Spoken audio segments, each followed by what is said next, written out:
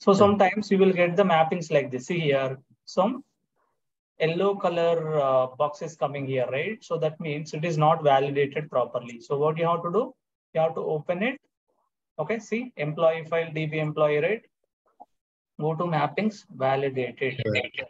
So if you validate it, it will go away. Again, for this one also, don't get confused why it is coming like this. That means it is not validated. So you have to open it and you have to validate it. So it will go away. In the same way, for this one also, open it, okay, and then validate it. So that you will come to know if it is valid or not. It is because there are some other changes in one of the transformation or one of the source or target that you are using. So if you are making some changes, it will turn to invalidate status. So what you have to do is you have to come in, you have to validate that.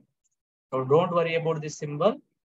Whenever you are getting this kind of symbol on top of your mapping, that means we have changed something in the source level or at the target level, because same source is getting used in all the places, right? In all the mappings, if the structure of the source is same, we are just dragging and dropping and using the same source across the mappings.